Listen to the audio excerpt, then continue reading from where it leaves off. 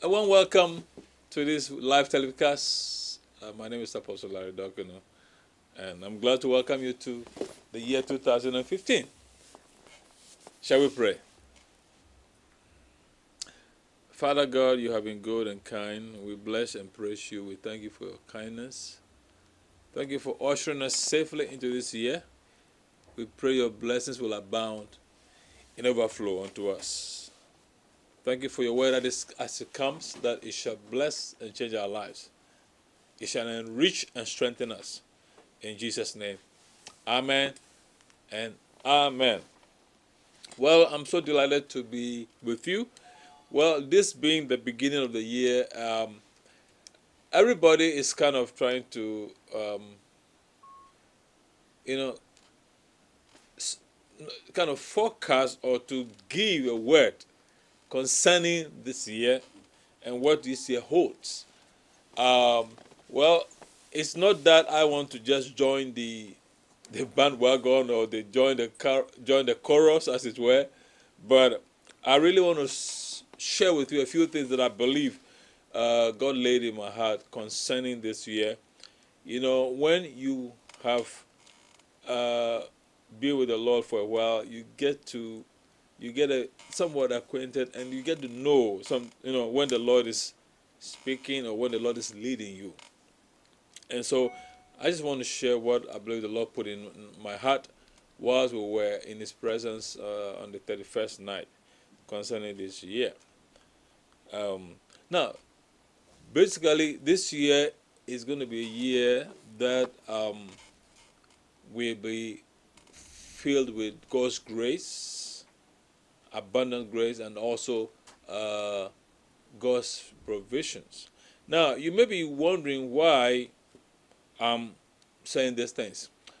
I know sometimes people try to conjure meanings of what the seasons mean, either by looking at the numbers or by other combinations, things which give hints about what could be in the year. And make no mistake, Jesus clearly tells us that we are able to foretell or to forecast the times we're in by observing. So that's a very important part of it. By observing, you can tell where we are going. And he actually gave indications or signs which show or indicate or give us a hint as to where we are heading, as a people, as far as the prophetic timeline of events are concerned. Hallelujah. And so, what does this year hold in store for us? Now, I believe it's going to be a year of divine grace and abundance. Yeah, partly you might say because of the number 5, yes, but I see it more from the perspective of what God spoke to us when we were in the service, and I believe it. I believe because already there were some signs of that just prior to the turn of the year. Now, let me take a scripture from, these are the two main scriptures the Lord used to reference what He was going to do for us in 2015. Isaiah chapter 45, from the verse, from the verse 1. It says, "Thus saith the Lord to His anointed, to Cyrus, whose right hand I have holden, to subdue nations before him, and to loose the loins of kings, to open before him the two-leaf gates, and the gates shall not be shut. I will go before thee, and make the crooked places straight. I will break in pieces the gates of brass, and cut in sunder the bars of iron. And I will give thee the treasures of darkness, and hidden riches of secret places, that thou mayest know that I, the Lord, call thee by name. I am the God of Israel." Hallelujah. It said, "For Jacob my servant's sake, and for Israel my elect, I have called thee by name, I have surnamed thee, though thou hast not known me, that thou mayest that thou may know from the rising of the sun and from the west that there is none beside me. I am God and there is none. Hallelujah. Now, in this scripture, we know from history that God raised a ruler called Cyrus, who actually showed great favor. Actually, was one of those who, favored the cause of Israel pertaining to their release from captivity, Babylonian and Persian captivity. Now, this man called Cyrus, God appointed him, and he was a heathen who didn't know the Lord.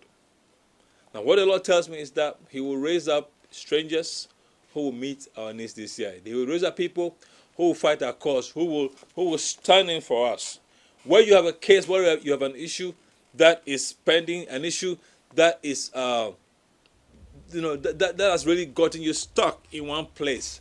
I want you to know that this year God will raise up people, spokespeople, who will speak for you, people who will intervene, who will be your advocates in Jesus' name. God will move because he has chosen to help you. The grace of God will be much. God will stand in for you, and he will make sure that you are delivered, you are helped from whatever situation you may find yourself in. Hallelujah. If you cross over into the new year with some issues which are not settled, I want to tell you, by the 10th of this year, or with the coming in of this year, God Almighty already is positioning himself to intervene for you. Hallelujah. You will be delivered, you will be helped. The Lord will come through mightily for you. Say, I receive it in Jesus' name. Now, there are certain seasons when God's mercy just comes up, and God just shows his kindness towards humanity. It may not even be because of anything we have done, but God just wants to show kindness to those he loves. Hallelujah. He says through Prophet Isaiah, he says, for my servant Jacob's sake, for Israel, my elect, I have called thee by name.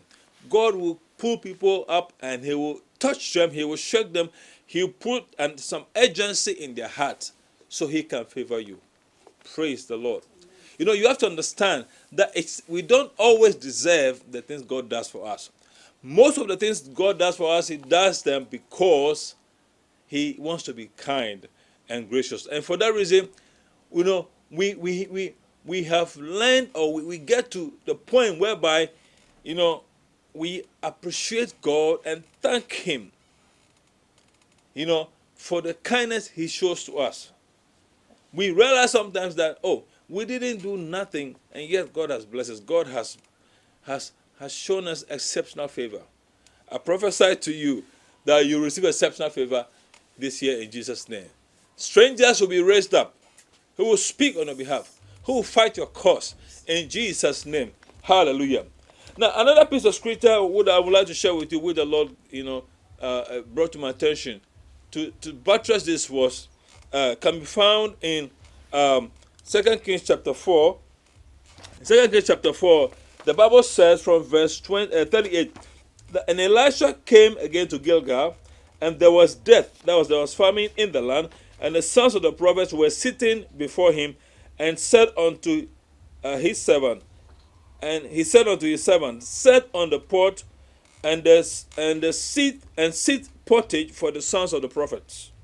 And one of them went out into the field to gather herbs, and found a wild vine, and gathered thereof wild gourds, his lap full, and came and shed them into the pot of pottage, for they knew them not.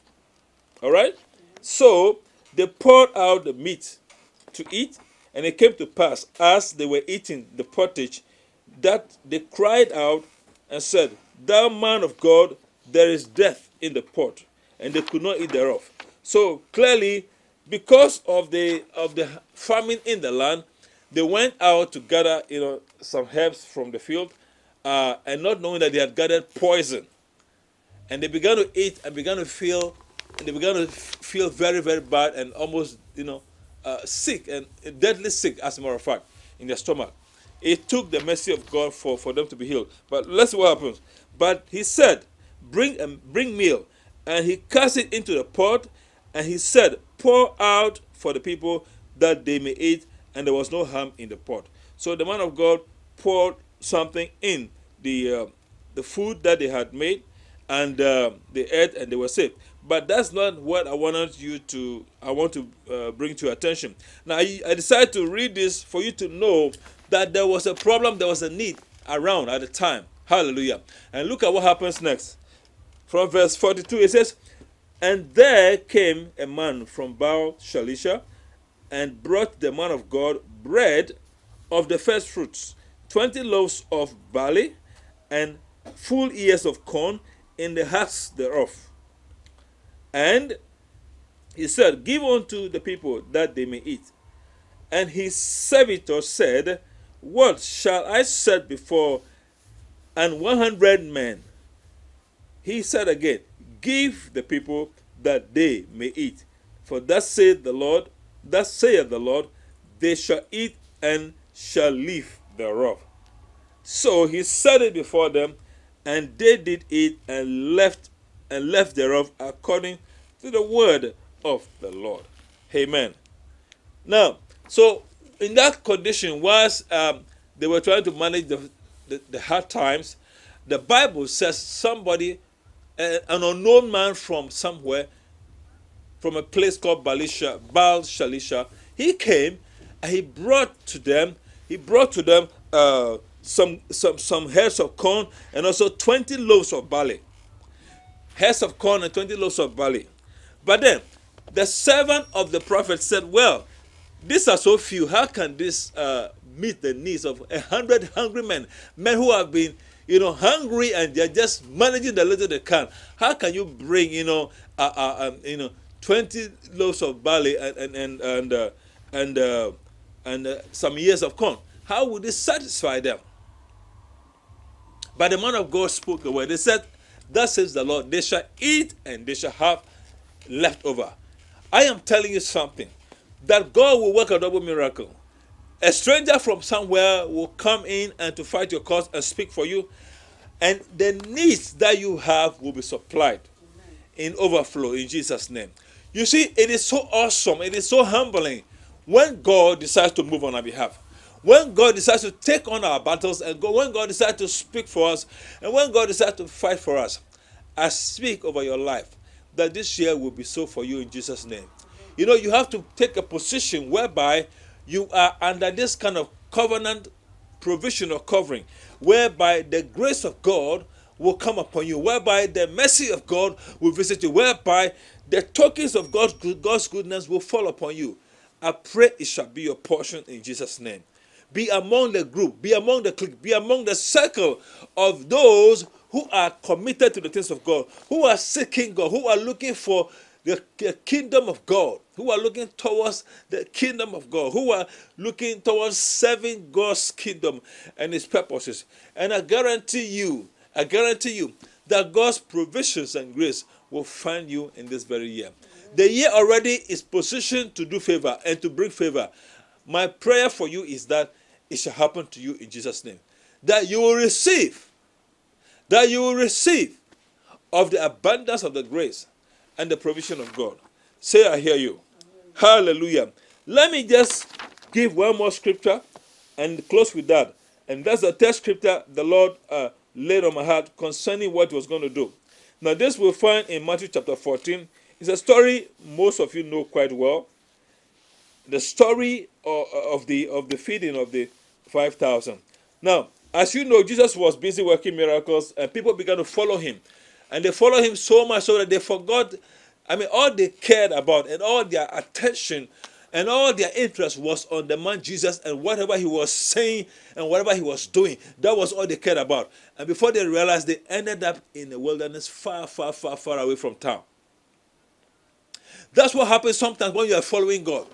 You are so focused on serving God that you lose touch with, some realities, some real situations in your life. Hallelujah. You follow God so much so that sometimes you even don't have enough time to take care of your personal needs and to make sure you have enough money and to take care of some basic things that you need to sustain you, because you are so focused on hearing from God and so focused on serving Him. Let me tell you something. When it happens that way and suddenly you hit a crisis, the same God whose you have become, whom you are following, whom you've given all your attention to, that same God will not let you down. The Bible says when the disciples suddenly realized that he had become so late and they were so far away from the town, they were wondering how they were going to feed the people, because the people had been with Jesus the whole day. And so they were pleading with Jesus to send them back so that they can get to the town in time and get some food to buy. Jesus said, well, you give them something to eat.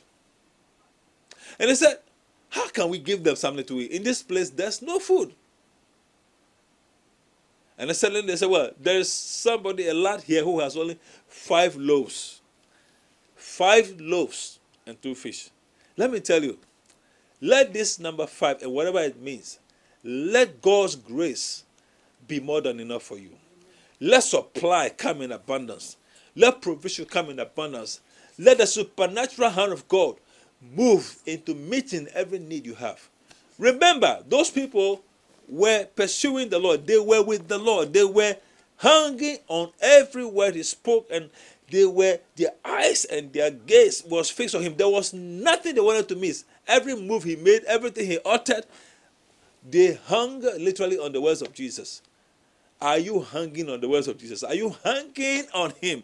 This is where it calls for you to change your ways, change some attitudes, change some habits, if you want the Lord to be your provider and your source. If you want the grace of God this year to meet every need that you have, then let me tell you, hang on His word, reach out to Him, and see what He does for you. Hallelujah. And the Bible says something. It says, but Jesus, verse 16, said to them, they need not depart, give them to eat. They said unto Him, we have here but 5 loaves and 2 fishes.